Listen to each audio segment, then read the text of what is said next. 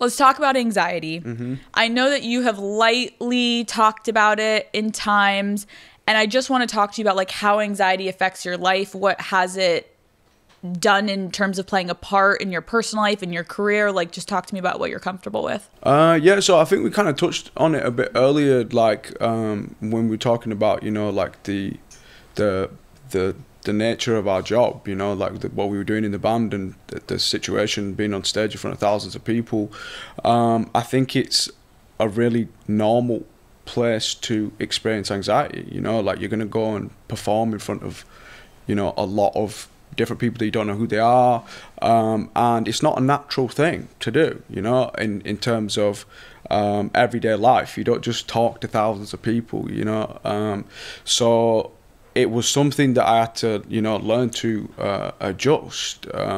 Anxiety for me, I've learned is a feeling that now has a word, you know, and I feel like for generations human beings have felt it and not really even been able to put, you know, the finger on what it is, but we overcome it, you know, and certain things in life can change your perspective on them things. And I think for me, like since I've had my daughter and since she was born, like the main thing in my mind is like trying to be a good example to her, like in terms of, you know, I can do things and I can achieve things and I can overcome things and you can do this too, and to let things like, you know, a feeling stop you from doing that after having a child feels like a really small thing. Like I feel like I've like had to step up, you know, as a man or just, you know, as a person, and be this example to her that doesn't succumb to these feelings. That's why I'm even doing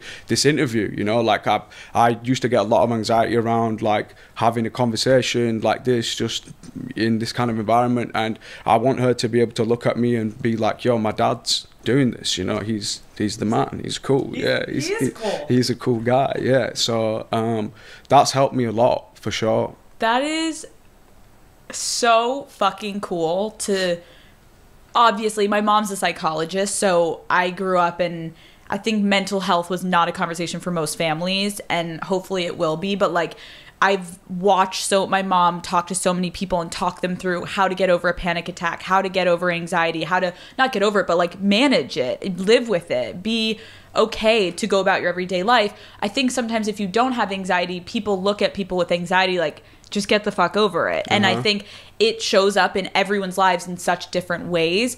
And I don't think that's the way you can look at it, you know. I think everybody's situation is individual. Yes. I think it takes an individual experience then to happen for somebody to overcome that too, you know. Totally.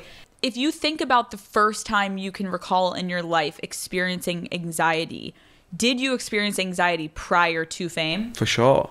Like, take me to like a moment in your life where you remember being like, wow, I didn't know that was anxiety, but now I do. But I enjoyed it.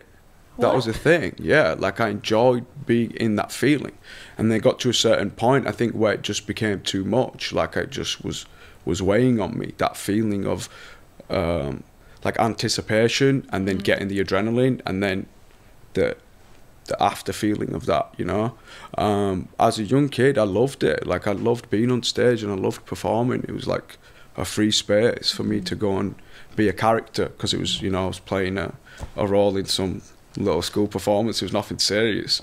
When it became a thing that had a lot of weight behind it in terms of, you know, people watching and stuff, then you're gonna have you're gonna have natural feelings of anxiety. People staring at you, judging you, writing about you, following you, taking pictures of you. That's a lot. Can you share with us, like, in the heyday of paparazzi and insanity, like what would be something that would really trigger your anxiety in those days?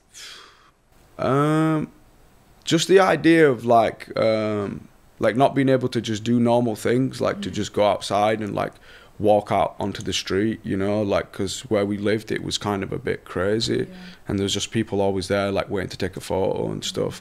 And obviously thinking about having a child and like raising her in that environment, it was just very claustrophobic for me. I didn't want her to have to be like exposed to that because she didn't choose it, you know. Like it was a choice that I made. So I was like, we need to get out of here so that she can have some chance of like a normal childhood, you know, where there's not cameras flashing in her face constantly. Hi Daddy Gang, thank you so much for watching this video. Keep in mind that was just a little clip from the episode. If you want to watch the entire full video episode, it is linked below. It's the first thing in the description. Go watch it. It's a great episode. Love you all. I will see you next Wednesday.